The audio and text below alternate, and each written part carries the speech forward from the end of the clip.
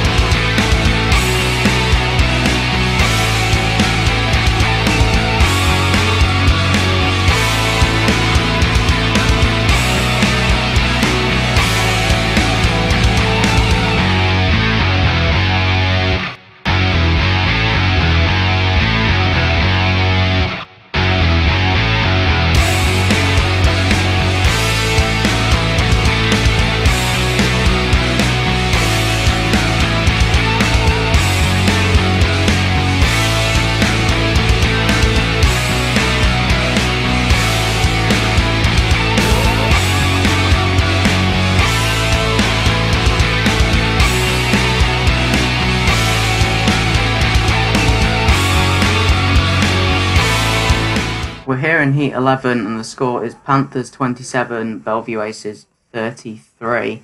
Panthers only trail by 6 despite being down 2 riders after losing Wright and Bates early on due to some pretty big crashes. The lineup for Heat 11 looks like this. Rowan Tungate is off gate 1 in red, Max Frick is off gate 2 in white, Ty Proctor is in gate 3 in blue, and Jamin Lidsey is in gate 4 in yellow. We're off, and it's a good start from Frick. Tungate is in second and Proctor is in third. Tungate picks up a lot of speed going into the second bend and takes the lead from Frick. He only narrowly avoids hitting the fence on the back straight. Tungate goes wide into bend 4, allowing the aces up the inside, but Tungate has more speed and stays in front. Tungate and Frick are pulling out in front while Proctor is falling behind in fourth. All riders hold in position down the back straight and into bend 3. Tungate goes wide again into turn 4, which gives him plenty of speed down the straight to hold off Frick. Tungate is trying to pull out in front, but Frick isn't going away. Tungate covers the inside round bend 4 to keep his lead. Going into the last lap, and Tungate is finally starting to pull away.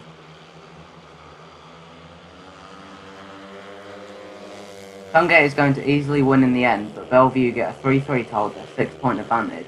The winning time was 58.9 seconds. We're here in Heat 14, the score is 34-44 in favour of the Aces. The lineup for Heat 14 is Ricky Wells off gate 1 in blue, Steve Worrell off gate 2 in white, Scott Nichols of gate 3 in red, and Dimitri Berger of gate 4 in yellow. We're off, and Wells is out in front with Nichols at the back, but all riders are close. Berger is challenging Wells for first using the outside around bend 2. Wells stays in front down the back straight, and Nichols is now challenging with both Aces riders for second. Scott comes up the inside to easily claim second, though he goes wide, allowing both Aces riders back into the race. However, Scott gets some great speed down the straight to claim second back from Steve into turn 1. Wells and Nichols are now comfortably out in front and pulling away, looking to secure the 5-1. Berger takes third round bend 3, looking to push on and catch the Panthers riders, but it may be too little too late. Nichols and Wells are team riding nicely at the front and are way out in the lead. Looks like an easy 5-1 for the Panthers. Berger is pushing hard in third, but he's just too far back going on to lap 3. Worrell was pulled up and retired from the race.